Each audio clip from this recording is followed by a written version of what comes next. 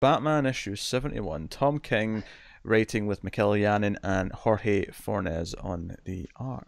Did it upset anyone else when like Babs is calling all the Bat family to come and see Batman because it's like, you know, crisis mode, and Rick Grayson's like, yeah, that's not who I am. Like, don't remind me of this. Yeah, but I feel like that's the point. You know what I mean? Like, it was meant to upset us. Yeah. Well, I don't know about that. I think they were supposed to feel sad. I don't think we were supposed to feel annoyed. See, I do. That might just be me imposing. Or not imposing. What's the talk of it? Like projecting? Projecting. That's the word. Yeah. So, yeah, that sucked. But I love that Babs has become the go-to member now. She feels now that Dick's gone, she feels like the elder kind of the oldest kid. Yes, even though they're playing her the teenage stuff in her own book, still. Well, not teenage. She's like college age. No, she is, but a lot of it feels like the teenage drama. Is what I mean. Oh, I don't know if I agree with that. Yeah, that's a bit of a stretch. She was volunteering at a for a local politician. Yeah, I know she politician. There we go. And she had a company. She had her own company that was successful. And I know it still often feels like a teenage drama. I don't agree with that at all, Connor. But to each their own. Yeah. But no, I do like this because it fits in with the whole, you know, because she's older than Dick, right? Yeah. Is that still the, you know, so she was she wasn't exactly a sidekick like Robin, but she worked with Batman, I feel, you know. But no, I liked, here's a shocker. I actually liked this issue. Oh. Like, I think I'm like that is a back shocker. to Batman. You didn't hate the last issue, though, did you? No, but I didn't like it. Like, it was fine. This one, I'm like, oh, okay, this is interesting because, and I'm sure King will pull the rug out from under me. But the way that this read, where it feels like it's almost like it's two different realities, and like Batman's got like a schism going on. You know, like he's living in both. Well, I mean, this is how I would describe it.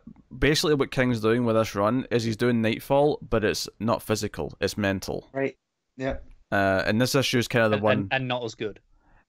And well, I've never read Nightfall, so arguably not as good.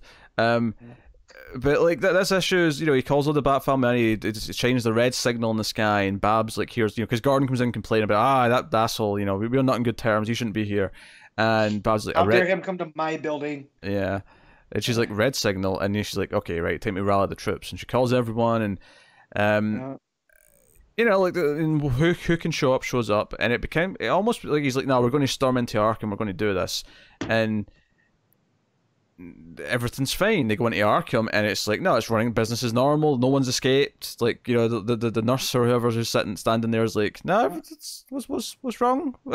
why are you here? Which makes me think the whole last issue, what the hell was going on? No, it's interesting because I think it's very clearly implied here at the end, because we have these two stories going at the same time, where Bane came to the mansion with you know, Thomas Wayne, and you know, Batman gets so upset that he knocks food out of Alfred's hand and all that, and at the end when they're like, no, Alfred didn't see your father, and you know, it didn't sound like Bane actually came to the house, or if he did, you know, like it seems like Alfred's just concerned about Bruce, like he's acting, you know, crazy. So it sounds like he's properly, like, he's went off the deep end here, and he's not in his right mind. And when they bring up Catwoman, like he dexed him. Yeah. I mean, he had it coming though. What? Hey, let me help you, or let us help you. And oh yeah, that deserves a punch in the face. No, I know. I said it to be funny. Do I have a question? Yeah. Why is Huntress here? Because Dick Grayson couldn't be. But seriously, I can't remember the last time I saw Huntress interact with any of the Bat family. It might be the Dick Grayson Spiral stuff. A little bit of Birds of Prey, I suppose. Yeah. All the Birds of Prey. Yeah, well, the whole time. A little bit. Yeah, that count. You know, but that was very separate from. I mean, that the Bertinelli. Here's how I'm going to rationalize it. Is the Bertinelli crime family? She's come back and she's been in Gotham operating. You know. To keep that, you know, to keep that under wraps. But I really just feel like they needed an extra member. They couldn't have Catwoman, right? She's off in Via Hermosa. Batwoman is busy because we see her. That's the one that I thought too. Was like, why not swap Batwoman for Huntress? Because you could have easily had her. Well, no, I'm busy. You know. Yeah. And have Batwoman be there because it really is just a role where she's standing there. Maybe Kate supposed to be Luke Fox saying no. Yeah. Okay. That's Fox. I couldn't see enough of him to tell for sure, and no, distinguishing features. Yeah, that full page spread though, where they're all jumping off the roof together, looks really nice.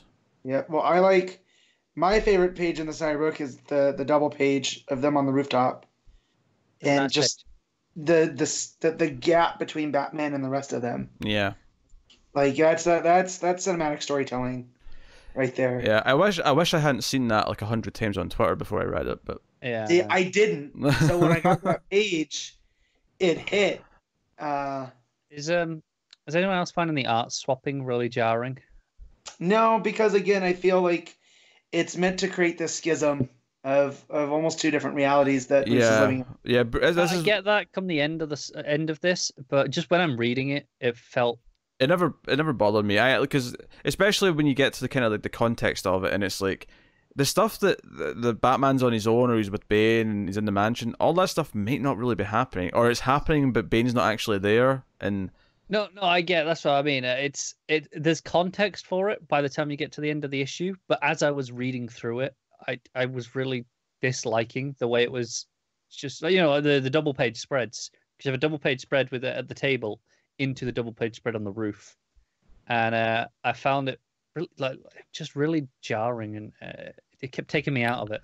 I loved the scene where after Bane's been at the mansion and Alfred he's picking Bruce up and Bruce is all beat up. He basically ends the page with saying, "Sir, you've lost this time. For maybe the first time you've truly lost, because you're broken right now."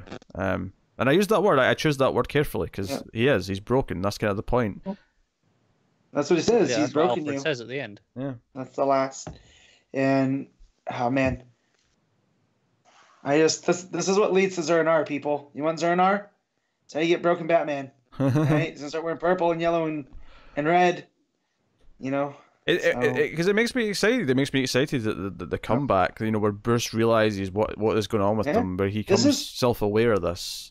Yeah, in the hero's journey cycle, this is the belly of the whale. This is where he's at his lowest. Yeah. And he can. There's only one place to go, and that's straight on up. And I have to imagine City of Bane starting at 75 is going to be kind of the maybe he'll have his moment before the end of this arc, but City of Bane is going to be the rise of him kind of becoming the Bat again. Mm-hmm. But yeah, no, I like how ethereal it all kind of feels, because it all still feels like a dreamscape, but it actually means something, unlike the other ones that we were forced to read, right, over those 4 months. So, but yeah. No, I really enjoyed this issue. I like this issue as well. I mean, for the first time in a long time. I've typically liked everything King's done with Batman and Bane. I just that break for Nightmares was rough. And it's not that there was never a weaker issue before that. There was here or there, but for the most part, I like what the overall run's doing. Yeah. I like the coloring. I'll say that too. Oh yeah. The coloring on those Janet pages, where it almost feels neon-y. Where there's a haze in the air.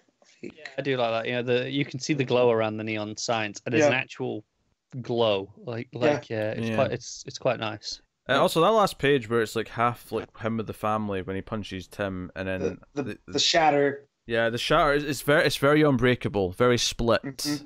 Mm-hmm. Which might even be an intentional reference for all I know. Glass. Yeah, gotta get the last one in there. Like glass, yes.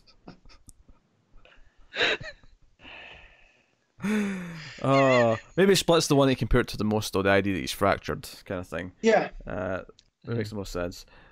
But no. I like this issue of Batman. Admittedly, it was rough for a few months there, and it's not necessarily quite climbed up to being one of the most exciting things to read. It wasn't the first thing I read this week. There was a few other things that I wanted to get to first, but it was solid. I read it first to get it out of the way, because I only had 3 books, so I thought, all right, I'll read that first, and then I've got 2 things that I'm looking forward to after. That's usually what I do. In hindsight, maybe I should have sandwiched it in the middle, but Yeah. Yeah. That's the... So, what we give Batman? I'm giving it an 8. Connor? I give it a 5. I will also give it an 8. I think an 8's a fair score for this issue.